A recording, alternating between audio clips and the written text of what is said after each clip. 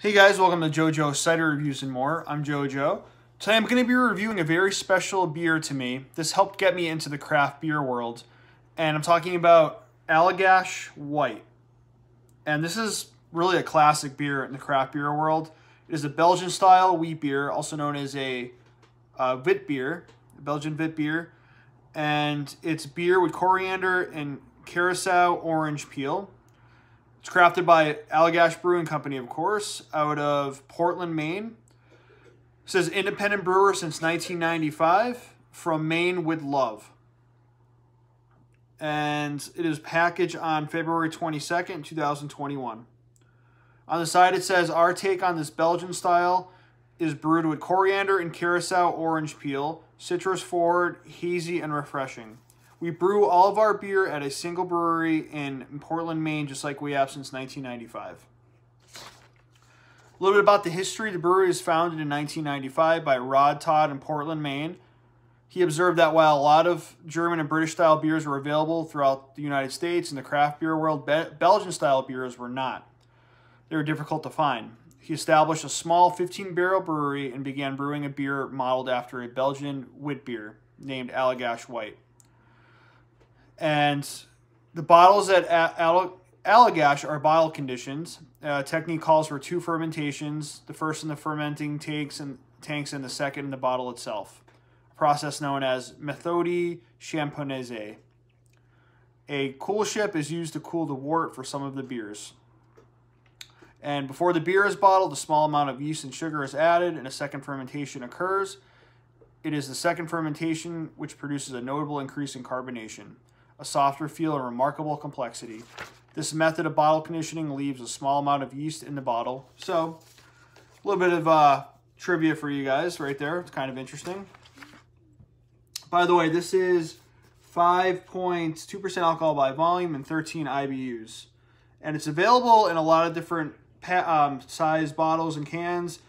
You can get a 4-pack, 16-ounce cans, 19.2-ounce can. I remember when I first tried Allagash White, they had the 6-pack. It was uniquely shaped bottles too, and they were 12 ounces, I believe. So for this, it's a Belgian, it's a wheat beer, so I have the kind of the wide glass right there. It's good because wheat beers, I think, usually produce a large head, so it's kind of, this is good to have like a wide rim. So let's get right into the review here. Just going for the pour. I think I might have saw some smoke there. All right. Now with these wheat style beers, it's good to swirl the last little bit in the can. If it's like a 1/3 kind of thing, you pour it in there, it kind of changes. You kind of rouse the yeast, it changes the color, changes the, you could say, mouthfeel really. It changes the flavor as well. So it's very important to kind of rouse that yeast in Hefeweizens, and wheat beers in general, Belgian white beers too. So it has kind of a classic little haze there, like a yellow lemon colored haze. Decent amount of bubble streaming up to the surface. A fluffy white head. I don't even think that's off-white, it's just a fluffy white head. Good head retention. A little over finger worth. Cannot really see through the glass. It's very hazy. Kind of murky too, might be a better way to describe it as well. Kind of, like I said, a lemon color. Just going for the aroma. Classic bubblegum aroma that I feel like you get in a lot of the wheat beers.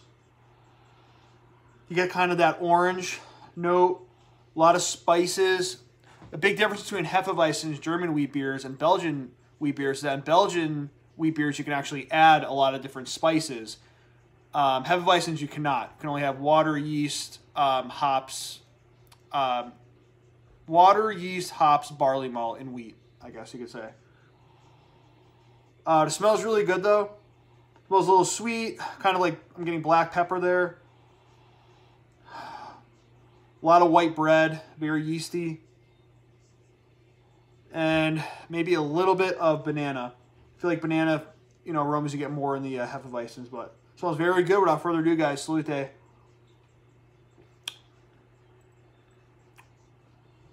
Very good. Spicy, lemony, some citrus. doughy white bread. You also get the little bit of sweetness.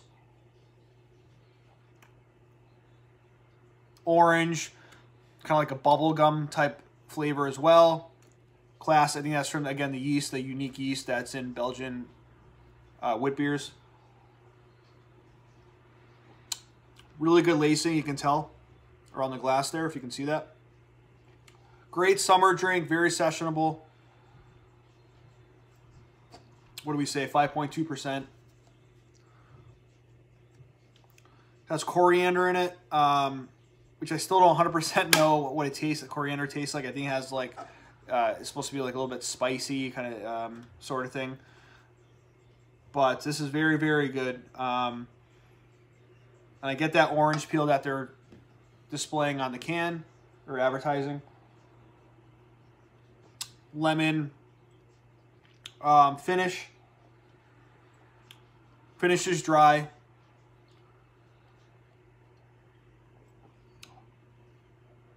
Mouthfeel is on the low end of medium. Very, very, very refreshing. Goes down very easy. Like I said, a great summer drink. This is such a classic beer. I've heard guys say, I think on Massive Beer Reviews, and he's right, this is like a gateway beer into the craft beer world. Kind of was for me. I wasn't always in the craft beer. This is kind of one of the beers, the first beers I tried that wasn't like, you know, a light macro lager, like Bud Light, Coors Light, Miller Light, even Budweiser. You know, this has a little bit more flavor than even a Budweiser. It's just, you know, different styles, obviously, but you know what I mean? It has just like a little bit more of a fuller beer. So check it out, guys. If you're, you know, you're unsure about getting into craft beer, maybe this is a good starter beer for you, Allagash White. By the way, not really, just a touch of bitterness, not too much. For a score in the Belgian wit beer, it is, in my opinion, it's world class.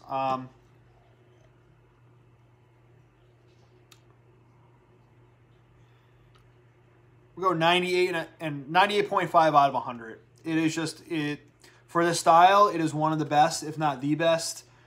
You could argue Hoegaarden maybe, but just this is such a great beer, Belgian wit beer.